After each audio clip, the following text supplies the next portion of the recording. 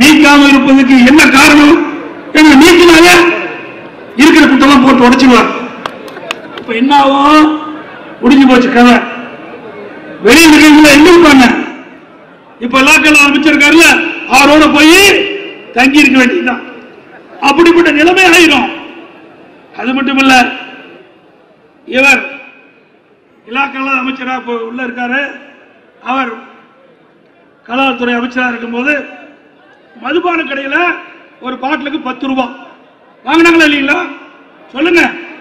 இது எல்லா பத்திரிகையிலும் வந்திருக்குது. அந்த மதுபுரியர் அந்த மதுக்கடைக்கு சென்று அந்த மது வாங்கும் போது அங்க இருக்கின்ற சேல்ஸ்மேன் இன்னொரு 10 ரூபாய் கொடு அப்படின்னு கேட்கிறார். அது எல்லாமே தொலைக்காட்சியில் வந்திருக்குது. அதன் அடிப்படையில் ஒரு பாட்டிலுக்கு 10 ரூபாய்னா 1 கோடி பாட்டில் தமிழ்நாடு முழுவதும் இருக்கின்ற அந்த மதுக்கடையில் விற்பனை ஆகுது. ஒரு பாட்டிலுக்கு 10 ரூபாய்னா 1 கோடிக்கு எவ்வளவு பணம் வருது? 10 கோடி. ஒரு நாளைக்கு 10 கோடி, 30 நாளைக்கு 30 கோடி, 31வது நாள் ஒரு நாளைக்கு ஒரு மாசம் மாறி வருது. அது ஒரு 10 கோடி சேர்த்துங்க. வருஷத்துக்கு சுமார் 12 மாசத்துக்கு 36 3600 கோடி கொள்ளையடிச்சிருக்காங்க. கொஞ்சம் லஞ்சம் இல்ல. அரசுக்கு வருகின்ற வருவாய் இன்னைக்கு ஏதோ ஒரு குடும்பத்துக்கு போயிட்டு இருக்கு. எந்த குடும்பங்க? உங்களுக்கு தெரியும். அது மட்டும் இல்லாம தமிழ்நாட்டில் 4200 பார் இருக்குது. இந்த 4200 பார்ல சுமார் 3000 பார் இருக்குது. டெண்டரே விடல. முறைகேடாக பார் நடத்தி விற்பனை செஞ்சுட்டு இருந்தாங்க.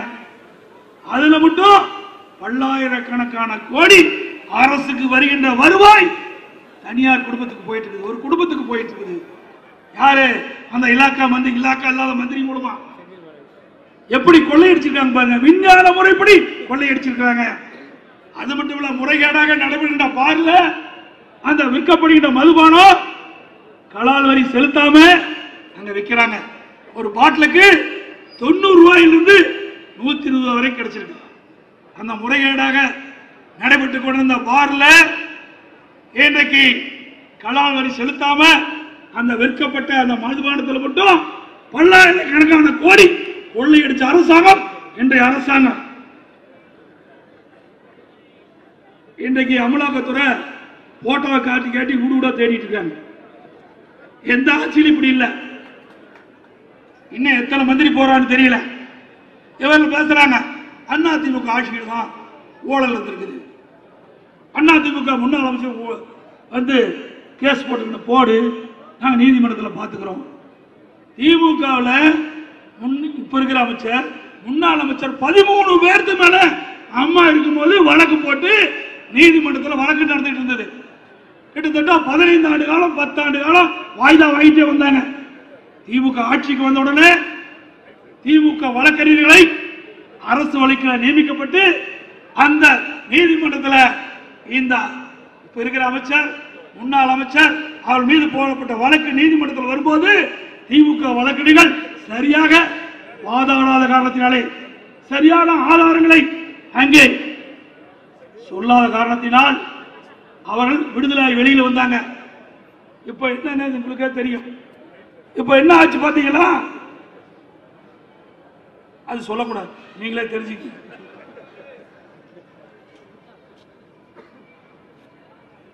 எப்ப பார்த்தாலும் இன்றைய முதலமைச்சர் பேசிட்டே இருக்காரு. நீட் தேர்வு. நான் நீட் தேர்வை மத்தியில் 2010 காங்கிரஸ் தலைமையில் ஆட்சி நடந்தது. அப்ப திமுக அந்த காங்கிரஸ் தலைமையில் இருக்கின்ற ஆட்சியில் இடம்பெற்றிருந்தது. அந்த காலகட்டத்தில் அப்பொழுது மத்திய சுகாதாரத்துறை அமைச்சராக இருந்தார் குலாம் நபி ஆசாத். மத்தியில் சுகாதாரத்துறை இணை அமைச்சராக இருந்தவர் திமுக கட்சி சேர்ந்த காந்தி செல்வன். அப்பதான் இந்த நீட் தேர்வுக்கு பிள்ளையார் சொல்லியே போட்டாங்க. 2010 டிசம்பர் 21 தான் நீட் தேர்வில் நோட்டிபிகேஷன் விட்டது. திமுகவும்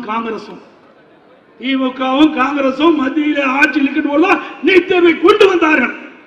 அதுக்கு ஜீவோ இருக்குது, சட்டமன்றத்திலே தெரிவிச்சேன். ஆனா முழு பூசணிக்காய் சோற்றில் மறைப்பதை போல இவர்கள் கொண்டு வந்து விட்டு நம் மீது பழி போட்டுக் கொண்டிருக்கின்றார்கள். எவ்வளவு தந்திரமா பேசுறாங்க பாருங்க.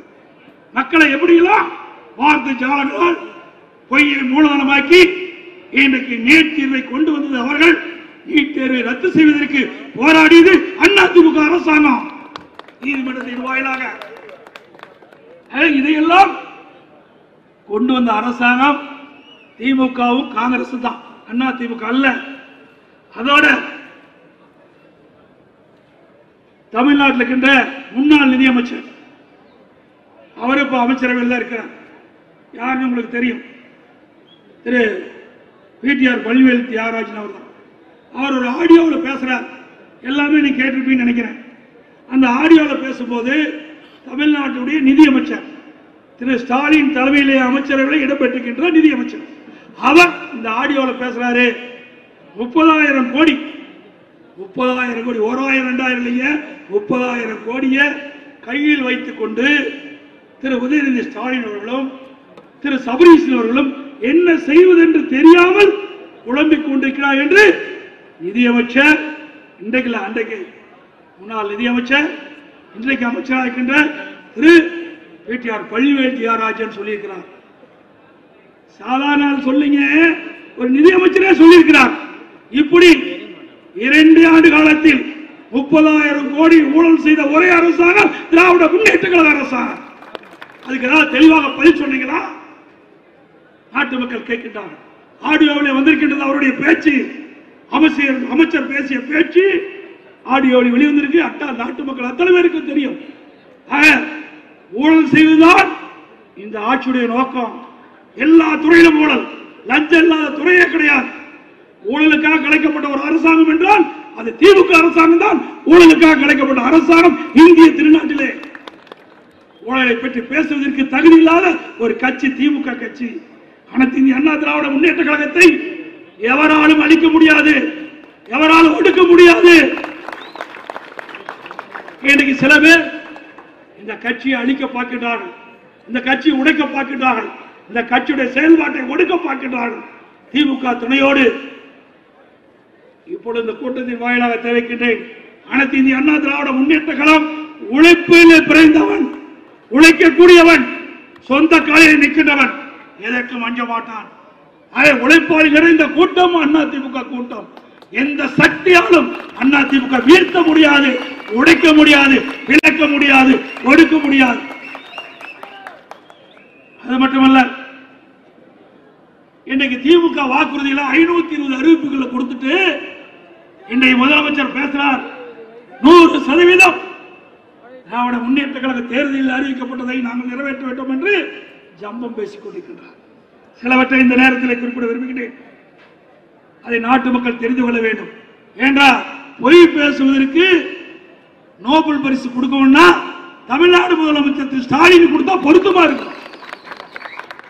ஸ்டாலின் அவர்களே, திராவிட முன்னேற்ற கழகத்தின் சார்பாக நீங்கள் தேர்தல் அறிக்கை வெளியிட்டீங்க, 520 அறிவிப்புகள், அதில் எதெல்லாம் நிறைவேற்றப்படவில்லை என்பதை தெளிவுபடுத்துகிறேன்.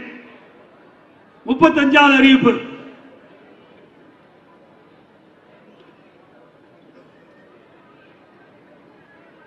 உணவுப் பொருட்களுக்கு குறைந்தபட்ச ஆதார விலை நிர்ணயிக்கல.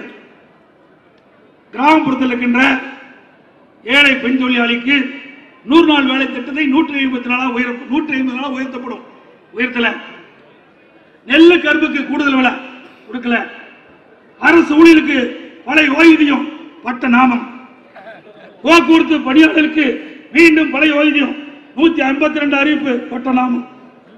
வங்கியில் வாங்கிய நம்முடைய இளைஞர்கள், மாணவர்கள் வங்கியிலே கடன் வாங்கி படிச்சிட்டு இருக்கிறாங்க. கல்வி கடன் ரத்து 159வது அறிவிப்பு மாணவர்களுக்கு நாமம் போட்டார். 2 மாதங்களுக்கு இன்னைக்கு மின் கட்டணம் எடுத்துட்டு இருக்காங்க. அது மாதந்தோறும் மின் கட்டணம் கணக்கிடப்படும். அதுவும் இல்லை. நாய் விலை கடையில் மாதம் 1 கிலோ சக்கரை போடுறோம், அதை 2 கிலோவாக கூடுதலாக போடப்படும் என்ற அறிவிப்பு இல்லை. முதியோர் உதவித்தொகை 1000 - 1500 உயர்த்தப்படும். கொடுக்காட்டி பரவாயில்ல, கொடுப்பதை நிறுத்தாதிருந்தாலே பரவாயில்ல. 503வது அறிவிப்பு, எரிவாயு சிலிண்டருக்கு 100 ரூபாய் மானியம் கொடுத்தாங்களாமா? கொடுத்தாங்களா? சொல்லுங்கம்மா. கொடுக்கல. பெட்ரோல் டீசல் விலை திராவிட முன்னேற்ற கழகம் ஆட்சிக்கு வந்தா பெட்ரோலுக்கு 5 ரூபா குறைப்பு, டீசலுக்கு 4 ரூபா குறைப்புனாங்க. சம்பிரதாயத்துக்கு பெட்ரோலுக்கு மட்டும் கொஞ்சம் குறைச்சாங்க, டீசலுக்கு குறைக்கவே இல்லை.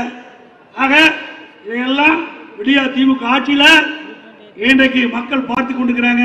தேர்தல் நேரத்தில் கொடுக்கப்பட்ட அறிவிப்பு நிறைவேற்றப்படாம இருக்கின்ற நிலைதான் இன்றைக்கு இருக்குது.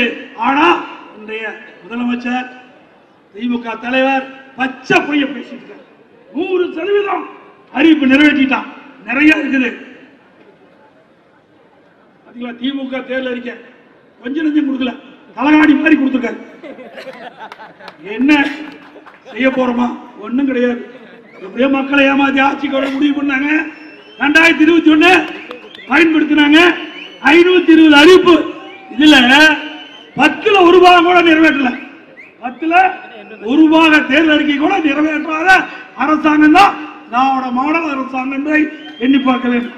அதோட பேருந்துக்கு மகளிருக்கு கட்டணம் இல்லாம பயணம் செய்யலாம். நாங்க பார்த்தா சென்னையில் இருக்கிற பேருந்து எல்லாம் பார்த்தா லிப்ஸ்டிக் அடிக்கும்ல, அது மாதிரி பஸ்ஸுக்கு முன்னாடி லிப்ஸ்டிக் அடிச்சு விட்டாரு. அதுல ஏறினா தான் கட்டணம் இல்லாம பேருந்து. நான் சட்டமன்றத்தில் பேசுறேன். உங்க தேர்தல் அறிக்கையில் என்ன சொல்லிக்கிறீங்க? மகளிருக்கு எந்த நகர பேருந்தில் ஏறினாலும் மகளிருக்கு கட்டணம் இல்லாமல் பயணம் செய்யலாம். நீங்க முன்னாடியும் லிப்ஸ்டிக் அடிக்கிற மாதிரி பெயிண்ட் அடிச்சு விட்டுக்கிறீங்களே, பிங்க் பெயிண்ட் அடிச்சு விட்டுருக்கீங்களே, இந்த பேருந்து ஏறினா தானே கட்டணம் இல்லாத பெண்கள் பயணம் செய்ய முடியும் சொன்னது அந்த அமைச்சர். இல்ல அதெல்லாம் தப்பு, நீங்க எதிர்கட்சி தலைவர் பேசுறது தப்பு, வாங்க போலாம் நேரில் பார்க்கலாம். நான் சட்டப்பேரவை தலைவர் சொன்னேன், அமைச்சர் பொறுப்பேற்றுக்கணும். நான் சொல்றேன் உண்மைதாங்க. முன்னாடியும் பெண்களை அடிச்சிருக்கல, லிப்ஸ்டிக் தொடங்கி இருக்குதா பஸ்ஸுக்கு? பெண்கள் தான் லிப்ஸ்டிக் அடிப்பாங்க, பஸ்ஸு கூட லிப்ஸ்டிக் அடிக்கிறாங்க இந்த ஆட்சியில். அமைச்சர் சொல்றாரு இல்ல பச்சை போய் பேசுறாரு. சட்டமன்றத்திலே பதிவாகி இருக்குது, மாற்ற முடியாது. ஆக சொல்வதொன்று செய்வதொன்று. கொடுக்கப்பட்ட வாக்குறுதி முழுவதும் நிறைவேற்றப்படவில்லை. மக்களை ஏமாற்றி ஆட்சிக்கு வந்த அரசாங்கம் விடியா திமுக ஆட்சி என்பதை நேரத்தில் கோடிட்டு காட்ட விரும்புகிறேன். அதோட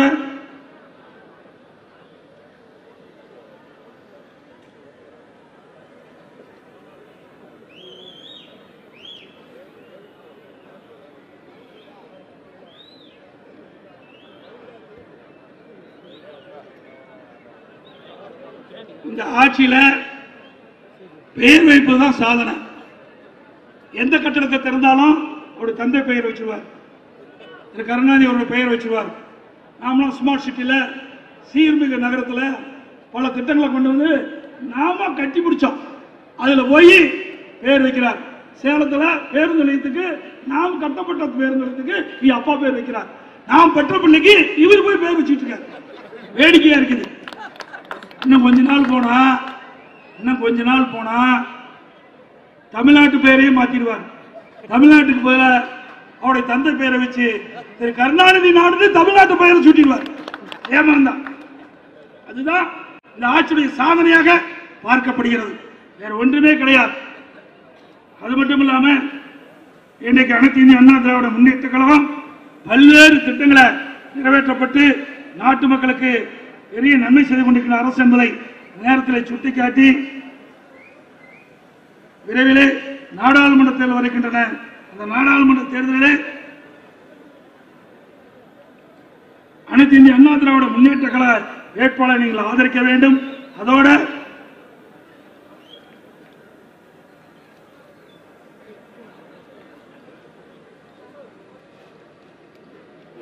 ஒரே நாடு ஒரே தேர்தல் வரும் எதிர்பார்க்கின்றோம்.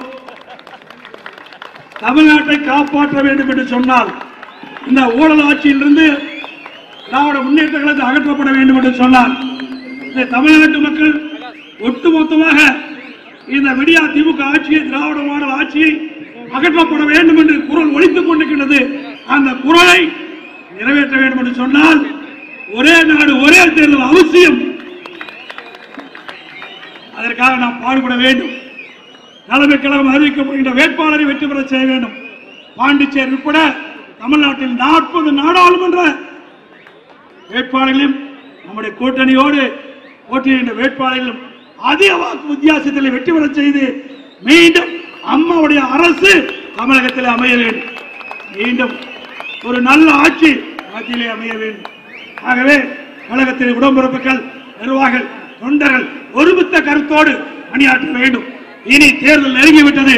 போர் என்ற யுத்தம் துவங்கப்பட்டு விட்டது. தேர்தல் என்ற போர் துவங்கிவிட்டது. யுத்தத்தை நாம் சந்திக்க வேண்டும். எதிரிகளை ஓட ஓட விரட்டி புறமதி காட்சிக்கிட்ட அளவிற்கு பணிகள் அமைய வேண்டும். தேர்தல் எந்த தேர்தல் வந்தாலும் அனைத்து இந்திய அண்ணா திராவிட முன்னேற்ற கழகம் வெற்றி பெற்றது என்று ஒழித்துக் கொண்டிருக்க வேண்டும். அதுதான் நம்முடைய லட்சியம். ஆகவே அந்த லட்சியத்துக்காக நாம் அத்தனை வேண்டும் நம்மை அர்ப்பணித்துக் கொண்டு பாடுபட வேண்டும். வருகின்ற நாடாளுமன்ற தேர்தலில் 40 இடங்களும் வெற்றி பெற வேண்டும். உழைக்க வேண்டும். ஒரே நாடு ஒரே தேர்தல், நாடாளுமன்றத்திற்கும் சட்டமன்றத்திற்கும் தேர்தல் வரும் என்று நம்புகிறோம். அப்படி வந்தால் தமிழ்நாட்டை காப்பாற்ற முடியும்.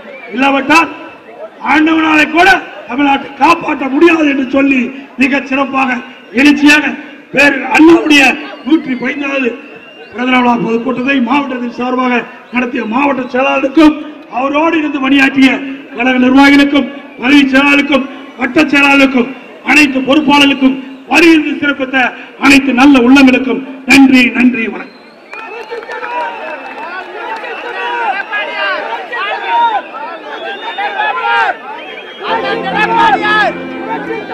அண்ணன்